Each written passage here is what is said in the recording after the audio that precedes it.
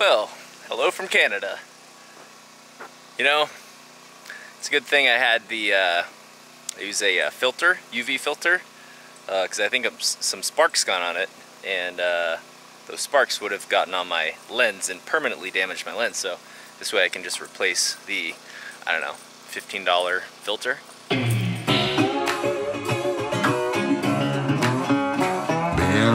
If you guys didn't know, this is Patch, one of the most amazing dogs ever. She loves to go for golf cart rides.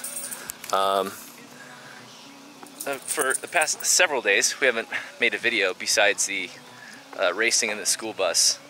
Reason being, this water came from heavy rains. Apparently, June is like super rainy up here.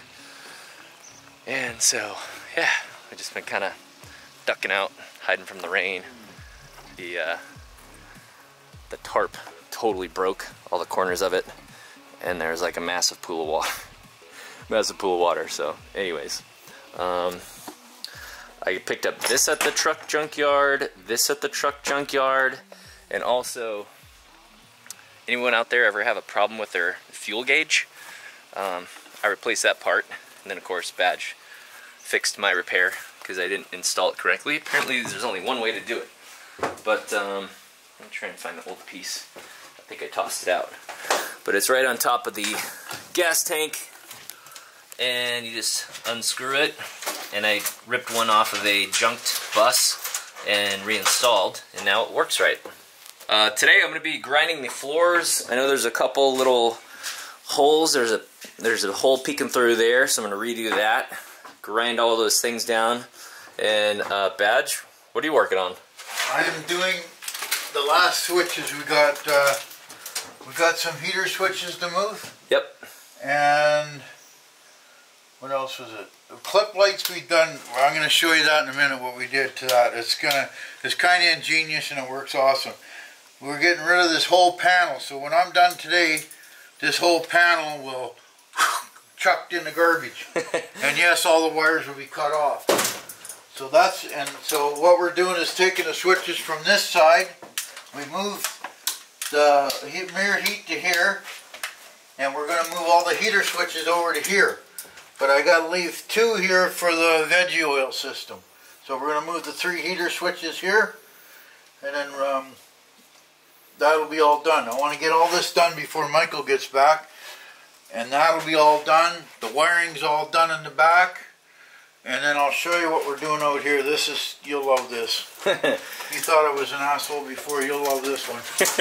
Also, over on the side part, when we put it back, I'm gonna have a little radio on the side there with GPS in there. I'm getting the similar one that I had last time, which has speed limit warning.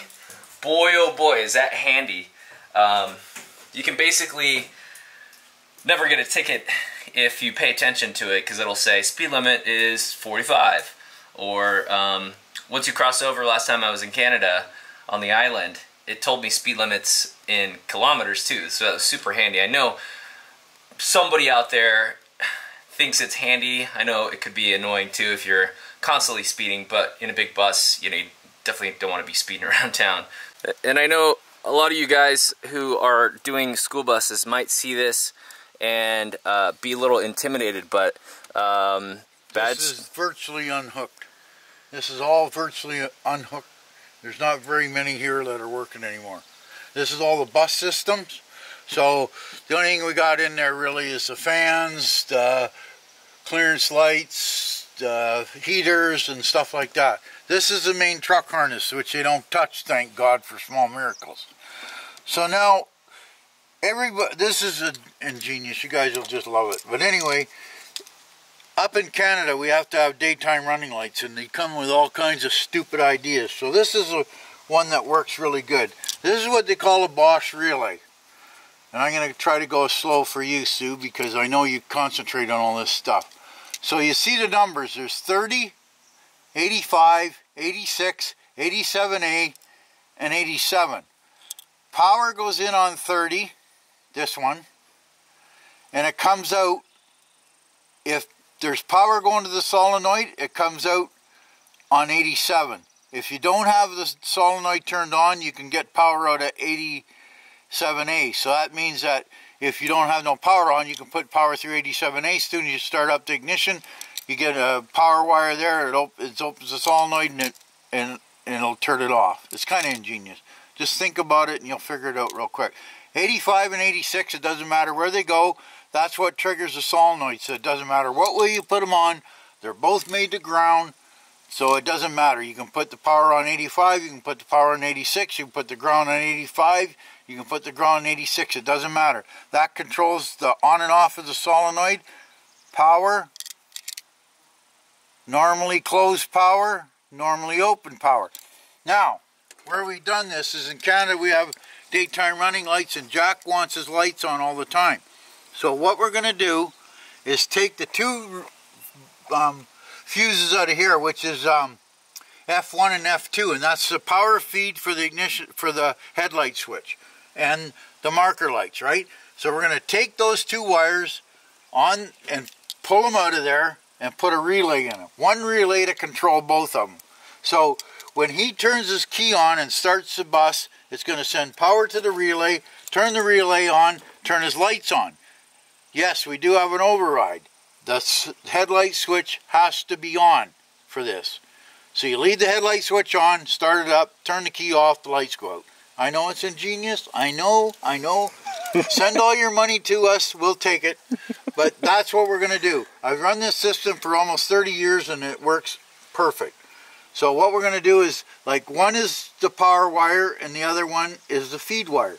So we're going to take the power wire out, put it through the Bosch relay on the 30 side, and then we're going to put it back through on 87. So it's just the sweetest thing going.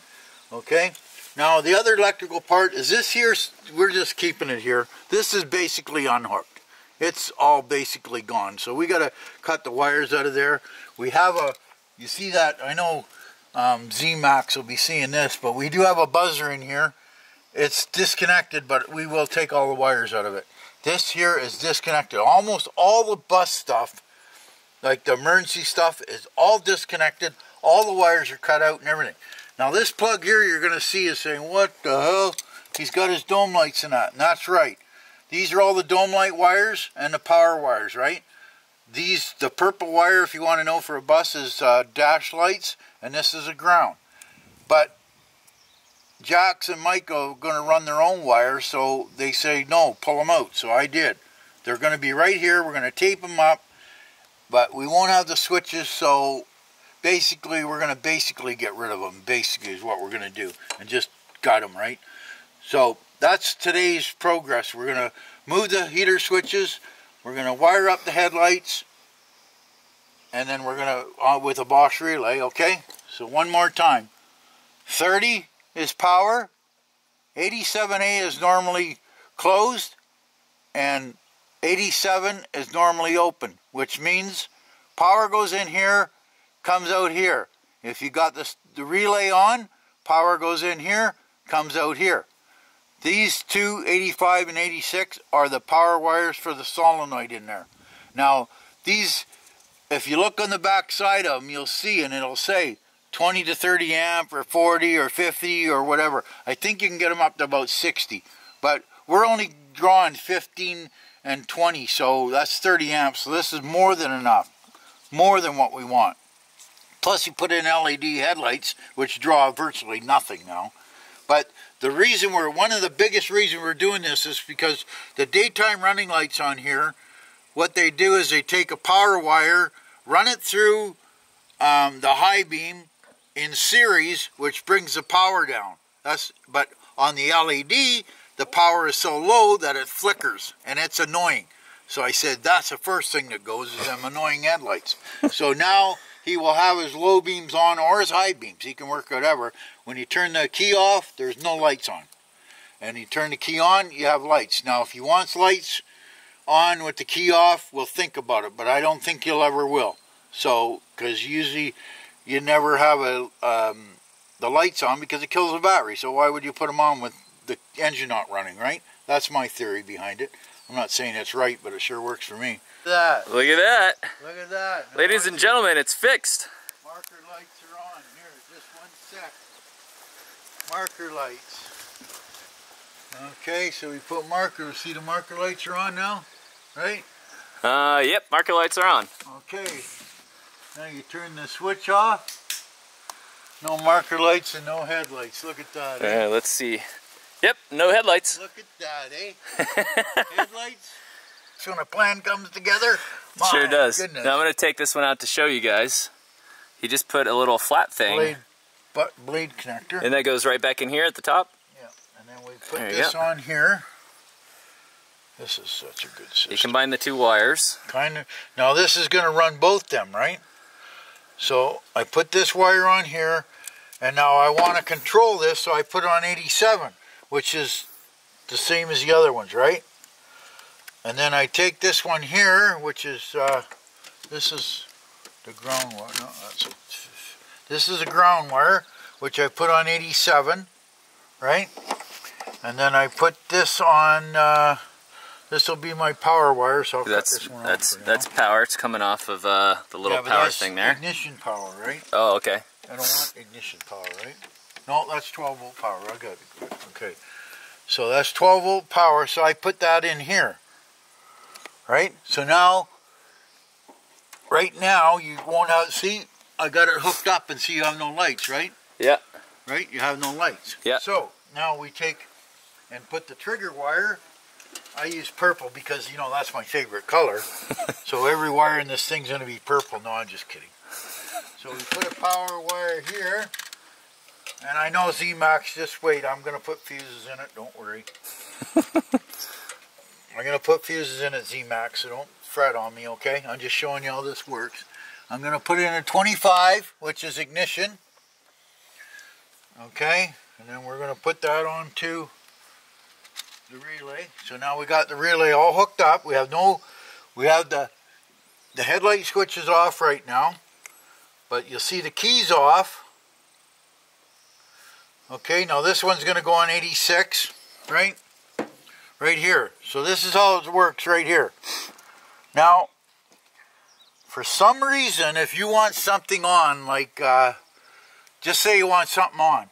We have power here, right, going in here, and C87A. Now, if I put the test light on there, with the key off, everything off, we have power coming out that terminal. Because that's what I call normally closed, right? This is normally open, no power. This is normally closed, that's got power.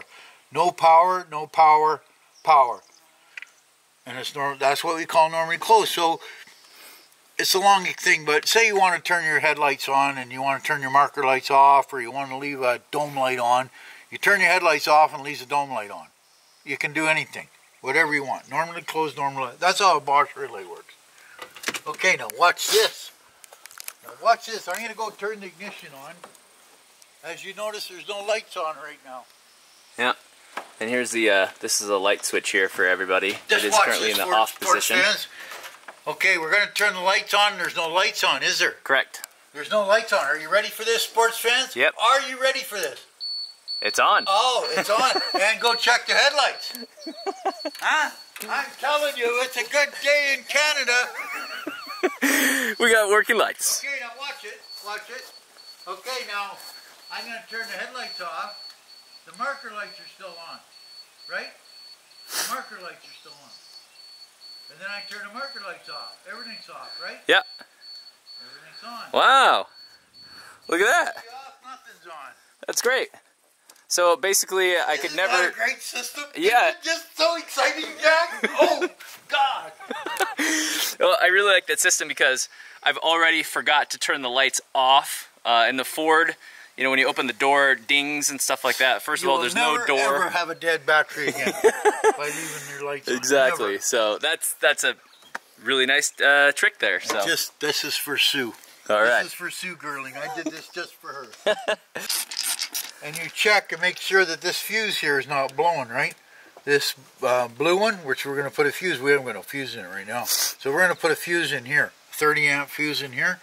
And then this one here we'll put, we don't really need one because it's not a delivery. So it doesn't really need a fuse, this one.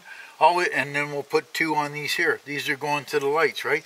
Now, they're going to say, well, what the hell? That's a fuse coming in. There's 2 wires missing. These are the wires from the switch. We don't care about them. We don't need those because we're putting power on the wire here. This terminal runs from here to the switch, right? So we don't need them. So they're just done.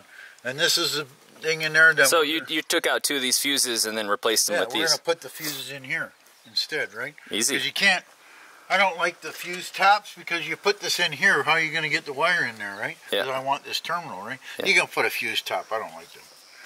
And now we'll put 2 fuses in here. 2 fuse holders. We got 1 right here. Oh yeah, we have lots of extras. And we'll just put the fuse holder in the power wire, which is this one right here. Great. We'll just put this in the power wire, and Bob's your uncle. We're just going to show you how it works now. The headlight switch is on. All right, headlights are on. Keys on. Keys are now on.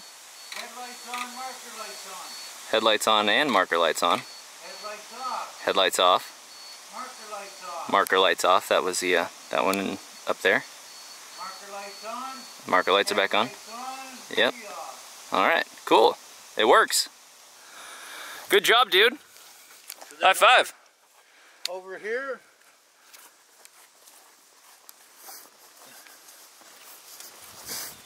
We got the relay hooked in with the power wire. This is number 30, terminal 30 with a 30 amp fuse. This is now, the reason for the 2 wires is, I know a couple guys are going to say, why can you do that? Because we're on the power side. We are sending the power to the switch. So that's why we can just use 1 wire, not 2. Okay, this is the purple wire, goes into the ignition, and that's what it runs. Now, like I said, if this screws up, the relay screws up or something, you don't have headlights, pull these 2 wires out and put 2 fuses back in, you're back to normal. Okay, so we're moving the switches on the side, right? Now, I know a lot of people are not going to agree with me, but that's all right because I never asked you. But the thing is that we're looking for blue, red, and black. And if you look in here, we don't have none of that color. But we have a ton of this wire. So I'm thinking we're going to do a lot of orange. It looks blue and black and red to me. So we're going to use this to extend them wires over. And what we're doing is cutting the plug off where it goes. We're going to cut the plug off here. Okay, we're going to cut the plug off and we're going to extend these wires right here. These wires, the black wires, the purple and white I'm picking up right here. They're already there. So we don't have to extend them, just these 2 wires. So we're going to use that orange wire and extend them all. Jack's bus, he just has to remember that. So when it plugs in here, it'll be red and blue. And when it plugs in the switch, it'll be red and blue. So it shouldn't really cause an issue. So we're just adding. So we're just adding in like an extension cord to the wires. Extension cord to the wire, exactly what we're doing. I think we might have enough black to do it, but red is going to be orange and gray is going to be orange. All right. I'm colorblind today. We're using all the same wires, right? So what you do is tedious, but you do them one at a time. Now everybody's saying, what the hell is he using? Okay, these are what they call non-insulated connectors. They're twice as thick, and no, you can't get them through. The cheap stuff is cheap, but these are good ones, and they're double thickness and everything else. And what we do is we cut the line, we use either these or a pair of Kleins, and you squash them right down tight, right? And then you put on a shrink tubing, and then you go to the other end. Okay, so we're on the bus end, right? So we've done the blue and the red, and then you trim the wire, right? You stick it in the connector. You crimp the living daylights out of it, like you're trying to push a piece of spaghetti through a mailbox key. And then you put the shrink on, and then you use a torch, and you shrink it. Now this will keep it all sealed, but you have to make sure, we're not worried about water because it's inside. But you see that? You cut all these out, and the amazing thing is you can cut all the wires the same length. You don't have to measure them, right? So all we have to do is a block one now. And you do one wire at a time, and that way you don't screw it up. Well, on the heater wire, all it's going to do is change the speeds, that's all. But the power wire will do a big thing, but it's blocked, right? So we got the two done, so now all we have to do is carry on and keep doing. So he went and bought this the other day. Look at that, isn't that a cool system? You're wondering how he's getting these cool shots? Look at that, eh? Yeah. Look at that, it's almost the same thing. Down in the dirt.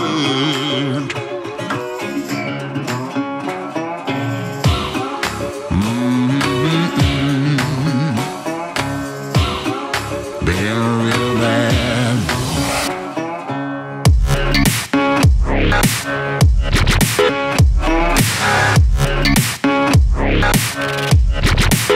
I've been a real bad boy on the town all night. Starting to calm down with the morning light. I'm in the Just a PSA. Grinding welds. Oh man, my hands. It's one of the most painful things I've ever done. And boy, oh boy, these things are hard to grind. So definitely don't overdo it if you want it to be flat afterwards. Alright. This right here is the heater in the front. There were hoses coming out here, as you can see, little water leaked out, but a hose popped out here, popped out there. And basically, this was, so the water comes in here, then it goes out. It was all connected to the rear heater. So basically what we did is we took one of the hoses out. We removed this hose. And so this was the exhaust valve, and so we just took it on the exhaust part of this radiator here, this heater part, this heater core, and just put it back to where that one was. So water comes in and loops. Just like on that side, the water goes in and loops. down in the dirt.